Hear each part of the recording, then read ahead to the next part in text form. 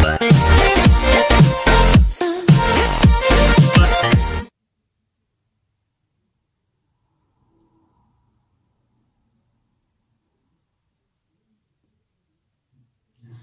everyone and welcome back to my channel. For those of you who are just tuning in, my name is Christabel. When you have finished watching this video, please go and check out all the other videos that I've done on my channel. Anyway, in today's video, I'll be talking about the solar eclipse. A solar eclipse is a natural event that takes place on Earth when the moon moves in its orbit between the Earth and the Sun. It happens at new moon when the Sun and moon are in conjunction with each other. If the moon was only slightly closer to Earth and orbited in the same plane and its orbit was circular, we would see eclipses each month. The lunar orbit is elliptical and tilted with respect to Earth's orbit, so we can only see up to 5 eclipses per year. Depending on the geometry of the Sun, Moon and Earth, the Sun can be totally blocked or it can be partially blocked. During an eclipse, the Moon's shadow, which is divided into 2 parts, the dark umbra and the lighter penumbra, moves across the Earth's surface. Safety note: do not ever look at the Sun directly during an eclipse unless it is during a total solar eclipse. The bright light of the Sun can damage your eyes very, very quickly. Depending on the geometry of the Sun, Moon and Earth, there can be between 2 and 5 solar eclipses each year. Totality occurs when the moon completely obscures the Sun, so only the solar corona is showing. A total solar eclipse can happen once every 1 to 2 years. This makes them very rare events. The longest a total solar eclipse can last is 7.5 minutes. The width of the path of totality is usually about 160 kilometers across and can sweep across an area of Earth's surface about 10,000 miles long. Almost identical eclipses occur after 18 years and 11 days. This period of 223 synodic months is called a seros. During a total solar eclipse, conditions in the path of totality can change very quickly. Air temperatures drop and the immediate area becomes dark. If any planets are in the sky at the time of a total solar eclipse, they can be seen as points of light. A total solar eclipse occurs when the moon completely blocks the solar disk.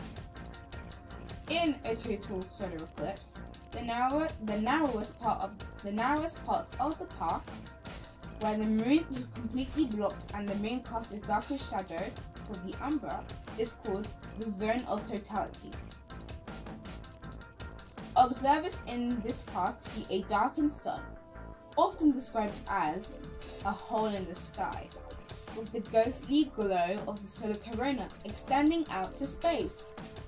A phenomenon called Bailey's beads often appears as sunlight shines out through valleys on the lunar surface. If the sun is active, observers can also see solar prominences, loops and flares during totality. A total solar eclipse is the only time when it is safe to look directly at the sun. All other solar observations, even in partial phases, require special solar filters so that you do not harm your eyes. Total solar eclipses have not always been visible from Earth. In the past, the moon was too close to Earth, and during eclipses, it completely blotted out the sun's disk. Over time, the lunar orbit has changed at the rate of just over 2 centimeters per year, and in the current epoch, the alignment is nearly perfect at times. However, the moon's orbit will continue to widen, and in perhaps 600 million years, the total solar eclipses will no longer occur. Instead, future observers will see partial and annular eclipses only.